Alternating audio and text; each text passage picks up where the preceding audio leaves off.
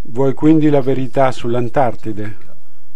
Allaccia le cinture di sicurezza che arriva. Ingrandiamo la Luna. La Luna è il riflesso della Terra, non la piccola palla che ti è stato detto, ma una Terra gigantesca. E in uno di questi crateri viviamo noi, sul cratere Sulpicius Gallus M. Probabilmente non crederai una parola di quello che dico, ma te lo proverò nel prossimo minuto. Guarda questo. Facciamo un fermo immagine del cratere. Scuriamo l'immagine. Ora creiamo una mappa tridimensionale. Guarda la differenza dei dislivelli. Poi prendiamo la mappa ufficiale dell'Antartide.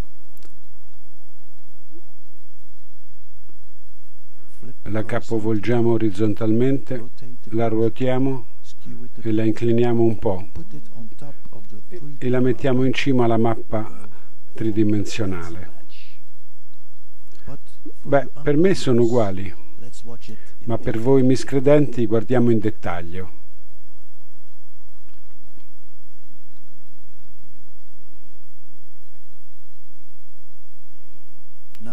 Ora, molte persone non ci crederanno, ma quali sono le possibilità che possa prendere un cratere casuale della Luna e creare una mappa tridimensionale che corrisponde perfettamente alla mappa dell'Antartide?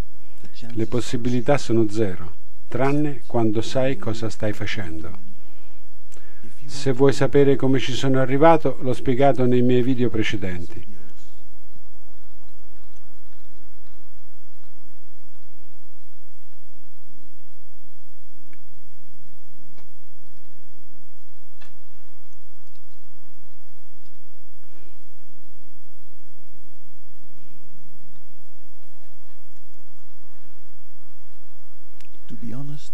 Ad essere sincero, questa intuizione è stata una completa sorpresa anche per me, perché pensavo che non c'era l'Antartide, quindi entrambe le teorie sono vere.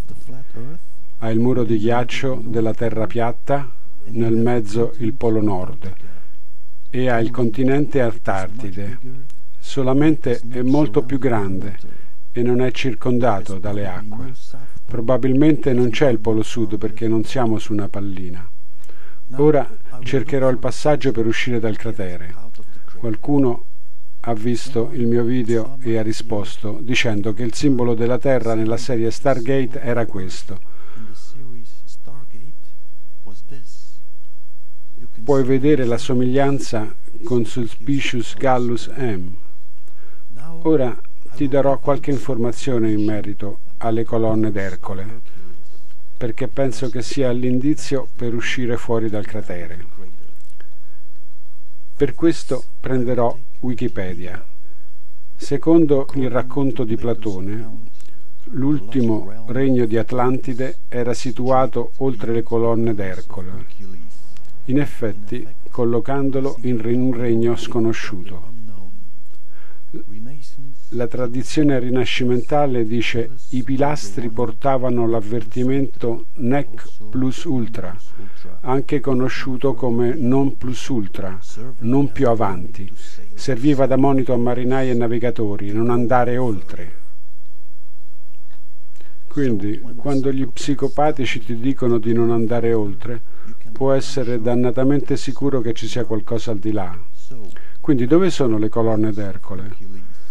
Ci dicono che le colonne d'Ercole si trovano in Spagna e in Marocco. Esaminiamolo. Beh, sembrano avere l'angolo giusto in Marocco. In Spagna alcune persone lo sanno pure.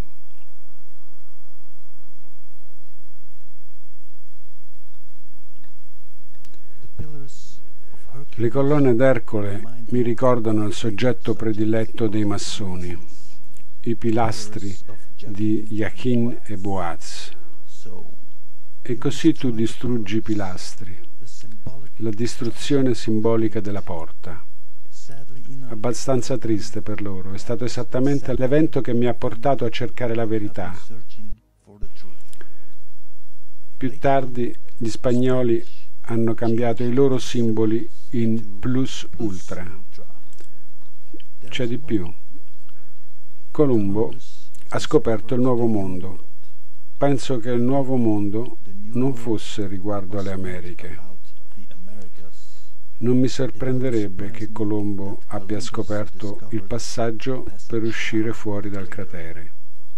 Ora, perché dico questo? Perché quando guardi sulla mappa dell'Antartide è un posto chiamato ingresso di Ercole. Quando la metti sulla nuova mappa che ho fatto, puoi vedere la porta dei due pilastri. Quando capovolgi la mappa, puoi vedere chiaramente i due pilastri e l'ingresso.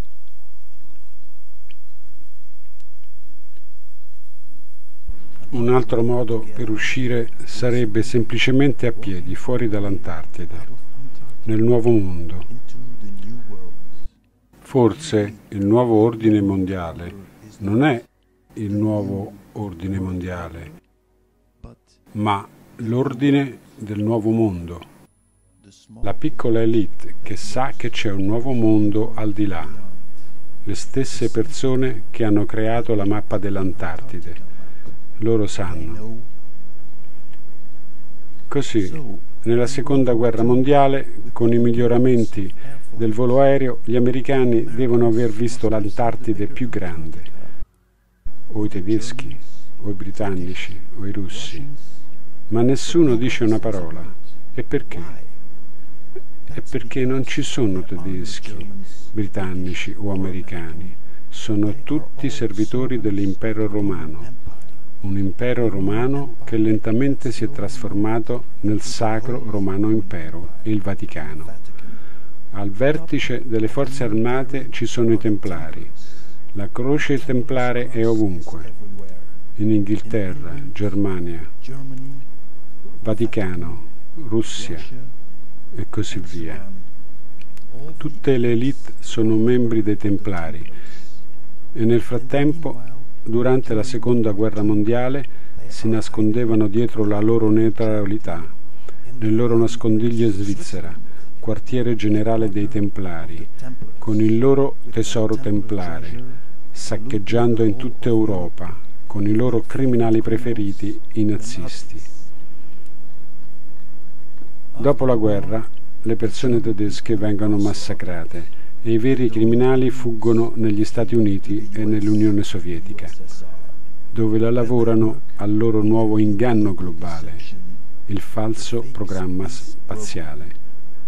Negli Stati Uniti hanno mandato lì uno dei loro criminali più importanti, Wernher von Braun.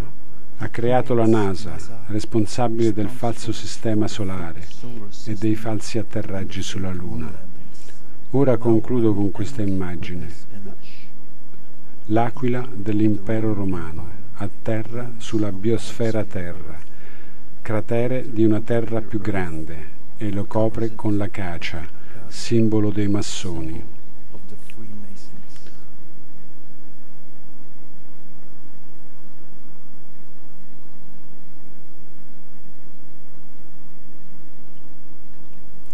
Nella parte posteriore vedi la piccola terra, il falso sostituto della vera terra. Vedi anche il numero 11, i due pilastri. Stanno manipolando il nostro subconscio.